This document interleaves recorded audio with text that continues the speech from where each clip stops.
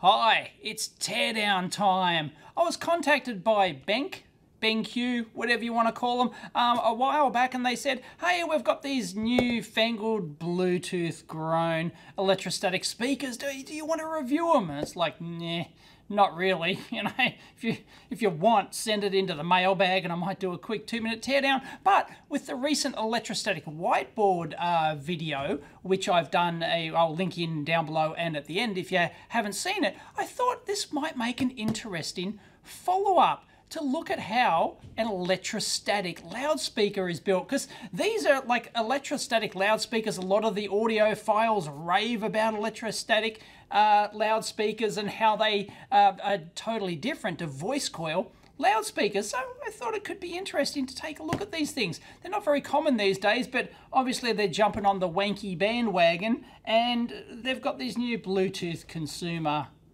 thing. Anyway, let's check it out, shall we? Hey, I don't care. This will not be a review of the speakers because, like, I just don't care about, like, a Bluetooth speakery thing. Anyway, even though I did have a recent mailbag video, which I haven't shot yet, these are Audio Smile Bluetooth speakers. These are a Kickstarter. Do it yourself. I might do a quick teardown on those ones. Anyway, that'll be a separate video. So let's have a look at this. Trevolo S series. Okay, supposed to be newfangled, but they use the old electrostatic principle, which is interesting, because I thought, like, the only electrostatic speakers I've sort of known, that's it. I've got one. Oh, it's one speaker. I assumed it was multiple speakers. It's one speaker. Go figure. Anyway, none of that stereo rubbish.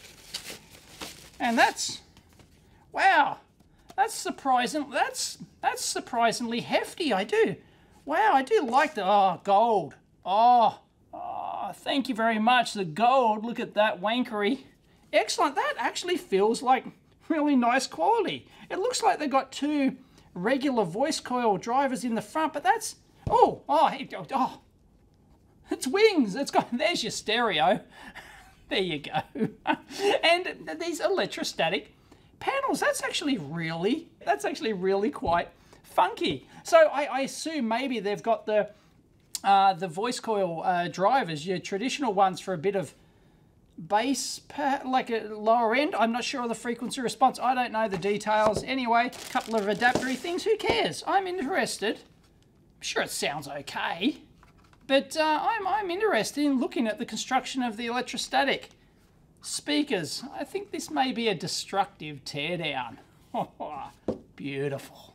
So I've got to admit, I really am impressed by the build quality of this thing. It really feels like a solid bit of kit. We've got a metal case here. We've got the passive dissipators on the side. It's not your traditional ported bass enclosure, because these are the bass drivers on the front here. And I don't know, it doesn't actually specify like what the crossover frequency is, what the range of the electrostatic parts are. So yeah, we don't really get that sort of detail. Anyway, it does feel like a real high quality bit of kit. I am very impressed. It's got NFC in it to help with Bluetooth pairing and all that sort of stuff. It's got various wanky modes and things like that. And you just hold it down and it powers on. As I said, it is actually battery powered, micro USB, probably should have been USB-C these days, I guess. 3.5mm TRS audio input jack if you want to use it that way, and Fabric in Chini. Does it actually come out the back as well? Because they've got the same grill on the back, so I'm not sure. Anyway, let's get into it. Looks like we've got some screws under there. And we've got Torx screws. None of this Phillips rubbish. Phillips?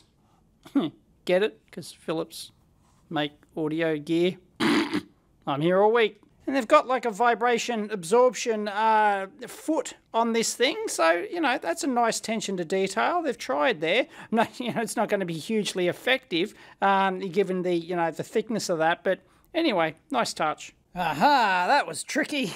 Kind of had to prise it open and anyway, it finally came off. Ta-da! We're in like Flynn. check it out. There's our passive radiator. Look at that. We've got one on either side because this is not your traditional tuned port enclosure, because these are our woofers down here. We've got dual ones, so probably because you can't put a large diameter in here, of course, because how slim it is. Therefore, you can't move as much volume with one cone, so that's probably why they put two in there, to move extra volume. And so instead of having a ported enclosure, they have these, and this is like Focal do a similar thing, not with my ones, but with some of their high-end studio monitors and things like that. Instead of having a tuned port enclosure, I won't pretend to know all the pros and cons of that. You can fight that out in the comments yourself, but anyway, that is a real nice bit of engineering. I'm very impressed by the envelope and form factor and build quality of this thing. It's excellent. We've got one main board here. Looks like we've got another board on the front for all the front panel switches and a couple of LEDs. Probably for near field antenna is actually, it's right there where the symbol is, which is how it's supposed to be, but everything's all on this one board. And we've got our two batteries down the bottom. They look like two 18650s. Got some battery and charge management happening on the backboard. And with the USB interface so that, yeah, they've got a board-to-board interconnect down in there. They've even gone to the effort to put these little foam pads in here, so when you close that, it goes like it closes with a nice soft sort of, you know, dull thud instead of a whack. And that's an Analog Devices SSM3582, and that's a Class D amplifier. 35 watt job, and well, yeah, that's all there is to the drive in this thing. Perfectly adequate, nice part for the job, so no worries there whatsoever. As for the rest of the board here, not much else doing, just got a whole bunch of passives. Of course, there's going to be some more processing under here because it's got a, you know, a DSP type magical algorithm thing in there. Of course, where's Wally? This is an electrostatic speaker, so it's got to have some sort of high voltage drive, and bingo, lift the skirt there, and we found ourselves, there's our high voltage transformer. There's two of them here. Now, I'll put up a typical diagram of how an electrostatic speaker actually works, and, you know, really, that's how they're doing it with the center tap of the transformer there. So, the center tap's going off to ground, and this is going on, this is coming from here, so this is going off to the speaker. Looks like speakers either side there, is it? And we'll have to flip the board over to see on the other side. Anyway, there's two of those transformers in there, one for each electrostatic speaker. And I really like, you take the screws off, then you pull it out, that board-to-board interconnect there, and they got tape everywhere on these things holding down all the cables too. That's a very nice attention to detail. This thing just oozes build quality, it really does. There's our extra processor, and that's where all the magic happens. It's a CSR 8670 from Qualcomm, and this is like a Bluetooth application-specific processing DSP chip. It has a DSP core in it, a whole bunch of other stuff, incredibly powerful purpose-designed ASIC chips. So yeah, no wonder they're using that. Does all the magic, runs at like 80 megahertz DSP. You can see the little oscillator over there. You can see a whole bunch of miscellaneous stuff around there. I don't actually have access to a data sheet for that. It's probably one of those stupid, you know, proprietary things. You've got to sign an NDA to get it, something like that. I love the SMT arrow on here, as if this is going through a wave soldering machine. This is not. This would be double-sided reflow, so I'm not sure why they have the directional arrow on there. So it's strange. And if you thought that Qualcomm DSP did everything, look at this special purpose chip from a company called Quick Filter, and it's the QF3D FX psychoacoustic processor. You have a hard time finding a more sort of like specific chip than this one that it does, as its name suggests, it does all sorts of acoustic effects for, like, you know, passive radiators and, you know, quasi surround sound and all that sort of stuff for use in like TV sound bars and, you know, all those sort of things. So perfect for something like this. So not only do we have, you know, that doing its business, but of course the, you know, the special purpose DSP over here. So this has lots of, like, you know, digital processing magic in it. Oh, here's our transformers. Let's take a look at those.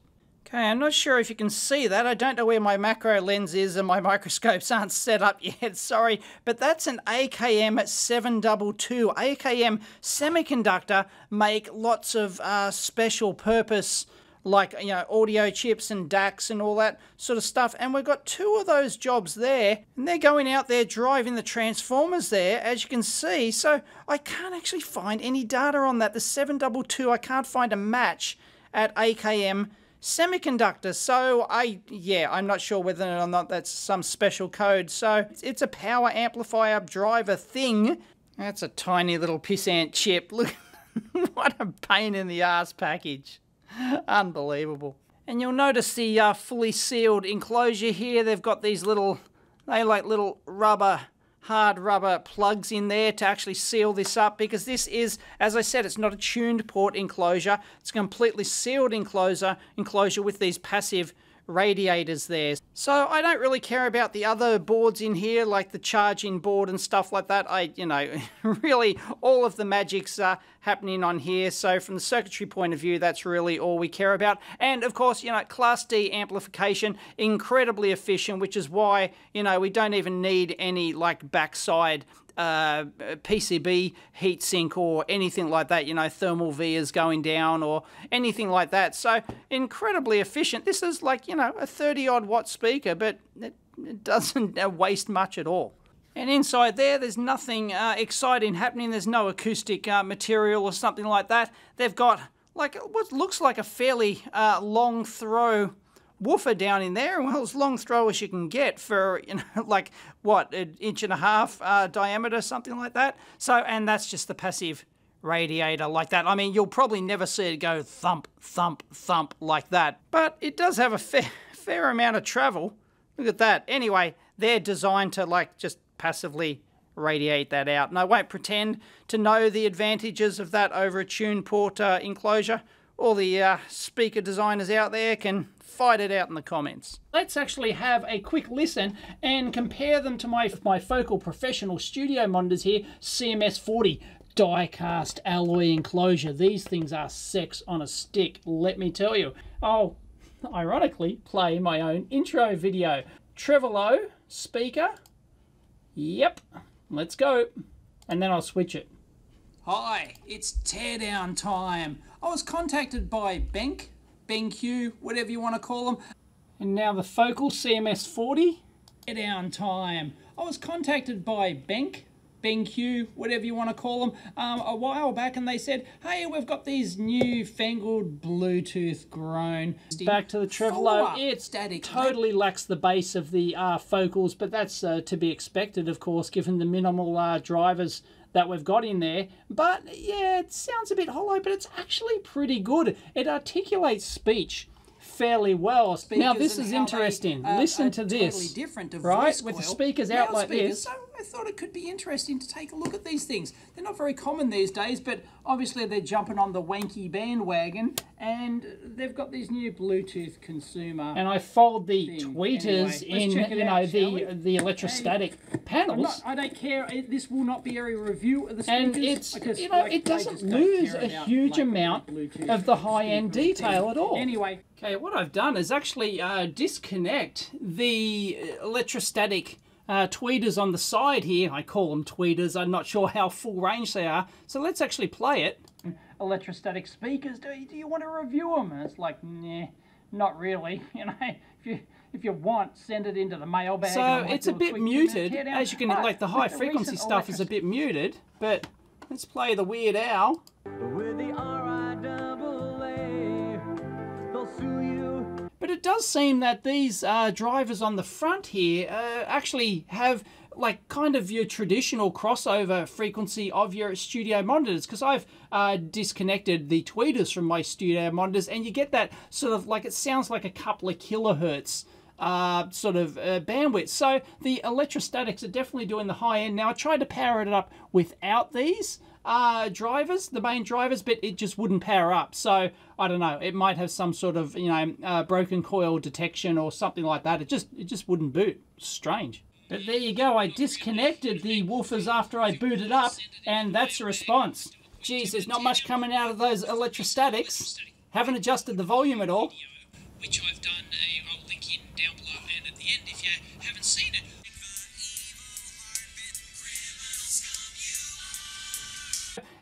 In that aspect, yeah, the electrostatics seem to be doing your traditional tweeter function like you get in regular two-way speakers. Now, the interesting thing about what we just heard is I'm not sure how it's possible, because I had the case off, and look at the, of course you need 3 wires going to the electrostatic speaker, and you can see the 3 wires going in there. 2 of them, of course, come from up here, which comes from the main board. That's from the output of the audio transformer here, which isolates the high voltage. The 3rd one is just going over to this, which goes over to the case, and sure enough, if you have a look at the case, they've removed the powder coating on there. So those 2 wires are supposed to go to your 2 outer grids in your electrostatic speaker, and the 3rd wire is the high voltage one, which goes to the diaphragm, which is supposed to be sandwiched in the middle. That's assuming that this is, you know, your traditional construction electrostatic speaker. So we've got no electrical connection to that. So how's it working? Bueller?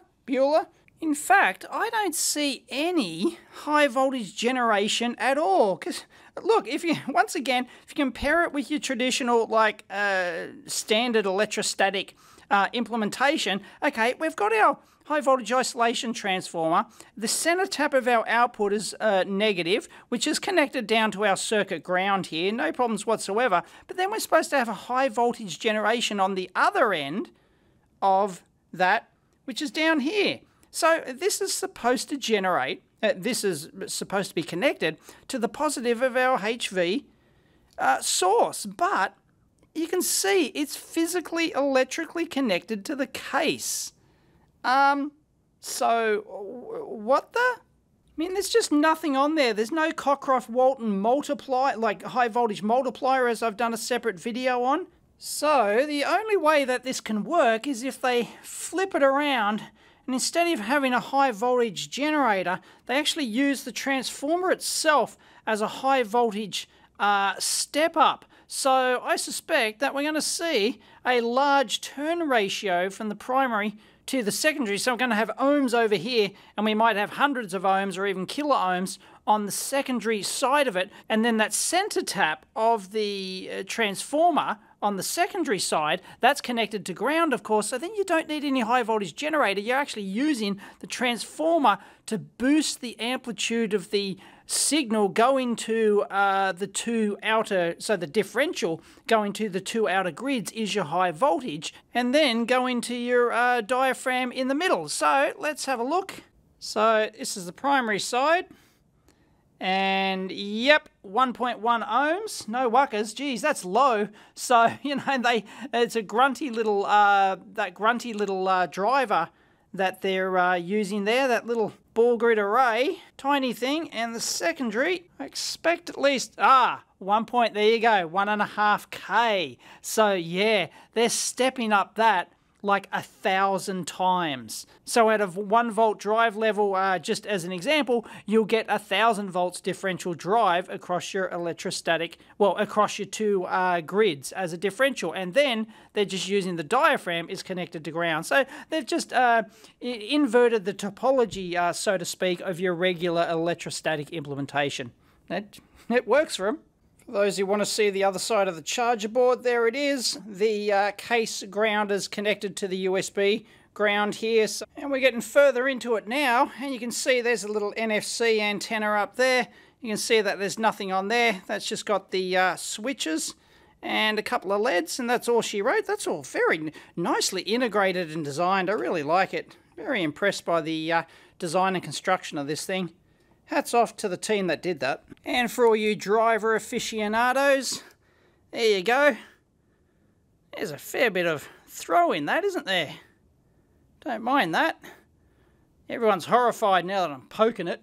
And if you're wondering where that coax coming from the DSP chipset there was going off to, well, I know you were. There it is there. So that's your Bluetooth on the top. Beauty. Alright, I was thinking that we might have to unscrew all that, but it looks like not. It's just clipped in the back there. I've got some felt. Let's lift that off. Aha! Bloody tape. There we go. Ooh, look. Got a cross pattern thing happening here. Look at that. You can see the mesh. Wow, it's fascinating. And we've got some sort of cross pattern happening inside here. See if you can hear that. Definitely very fine metal mesh. And we're almost certainly going to have the same thing happening on the other side here. Undoubtedly, yep, an identical screen on the back there. Aha, there's our connection. So it doesn't, looks like it only, maybe it only goes to here. Doesn't go all the way with LBJ right over to here. Okay, just took the four little screws out there. So in the traditional topology, you expect one of the terminals to go off to the bottom plate, one to go off to the top plate, and the third connection going through to the screen in the middle. Ah, there we go. So it's all sandwiched together. So it looks like I'm going to have to either peel off that tape or cut right through it to get into there. But yeah, you can certainly see the cross patterns on there. That's interesting. Don't know why they needed to do that. Sure enough, that's exactly what we see. One connection to the top grid, one connection to the bottom grid down there, with the middle wire. Where's Wally? Where's the middle wire? I'm going to have to track it down. Whoa! There's the other end of our connection, right? There's our third wire. It just goes to there. It doesn't go to the inner diaphragm. It's not your traditional electrostatic speaker. It's going off to here. The heck's going on? All it does is connect to this metal plate here, which, that's it. That sits on the back of the rear, well, let's call this the rear grid here. And that's it. That's all it connects into. The heck's going on? How does that work? And sure enough, you know, you measure it again, there's actually no electrical connection between the top and bottom grid there. They're open, as you'd expect. They're just two grids, a physical metal grid mesh thing, separated by some sort of dielectric that's not connected to anything as far as I can see. Well, that certainly explains why this thing was fully operational when I disconnected the case and disconnected this, which is supposed to be your traditional diaphragm in the middle. So there is no diaphragm in the middle. It's simply a top and bottom grid separated by some sort of dielectric-y thing, and they drive that at, you know, 1,000 volts or two differential, and it acts as an electrostatic speaker. So, okay. That's how they want to play it. It's, you know, it obviously does the business because it sounds okay. And this metal plate at the back is just for, you know, grounding purposes, really. It just connects to the chassis ground, and that's it. So it's just purely a differential drive grid plate system-y thingamabob. As for what's happening with the physical construction there, it's just taped together. You can see that there's that inner, there's almost like a tape, an adhesive tape holding that off. That cross pattern is actually something that's stuck on to it's like a separator. I'd say it's like they're just using that as a physical sort of like separator. And then there's this fabric kind of stuff in there. What sort of actual material that is, I'm not entirely sure, but you can see that's very much like a fabric, very thin fabric. Wow, fascinating. And it's exactly the same on the other side. So there you go, high voltage across those grids, little sort of separator, some sort of fabric, and Bob's your uncle, you've got yourself a fairly effective electrostatic speaker. So I'm putting this back together, and I mentioned before that I was impressed by the physical design and construction of this thing, and yeah, I can see all the method to how they're doing this when you actually assemble it from the from the scratch position. I didn't entirely take the whole thing apart, like hinges and stuff like that. I took a part of the top thing off and the front cover and all that, but it all really goes together very nicely. This is where systems engineering, systems design can, really make or break your product, because to make it this small and compact and get the performance out of this thing and yet have it, low cost manufacturable and all that sort of jazz, then, it's a big part of product design. Okay, so I've got some Weird Al happening here. I've got my high voltage probe connected across one of the output of one of the electrostatic speakers there. I'm only on 10 to 1, and we're at 20 volts per division. So we can see like 40 volts there, peaking at maybe 60, something like that. But I'm not going huge volume at the moment. So yeah, it's not 1,000 volts. But the problem here is that I don't know how much the probe's actually loading it down. So, and if I really turn it up, here we go. There we go, that's 20 volts per division. So yeah, well over 100 volt peaks there. And if I actually go between the center tap there and one side of that, you can see that we're much lower in amplitude. We're down to 10 volts per division now. So it's the differential that's doing all the damage there. So there you have it. That's the BenQ Trevolo S. It's been around, well, I'm not sure how long this new model's been around, but the original model, this is like a second generation one, I believe. So yeah, they've made some improvements and they claim all sorts of, you read the brochure and it's wank, wank, wank, wank. But it actually seems to do the business as far as, like, it's fit for purpose is fantastic. So if you're after a Bluetooth speaker that does the business, this one seems pretty good. So I'll leave a link down below. Thank you for BenQ for sending that in. Wasn't as fascinating as I was hoping it would be in terms of the electrostatics, but they are incredibly simple. They are essentially that, except it doesn't have your traditional diaphragm in the sandwiched in the middle of it. It's just using basically two metal meshes separated by some sort of fabric-y type material. If you've got any details on what that might be, or they don't seem to have a patent on this, but if I find one or you can point one out, let us know. But yeah, they're electrostatic speakers, and the directionality of the speakers seems to be much more forgiving than your more traditional monitors or hi-fi speakers, where it really matters, where you have the tweeters actually direction. You've got to have them pointed right at you. This one seems a lot more forgiving. So yeah, it's actually, it's quite impressive. And as I said, the engineering in this is very nice. But yeah, I don't know if this is some newfangled electrostatic thing or whether or not, all you electrostatic fanboys, let us know.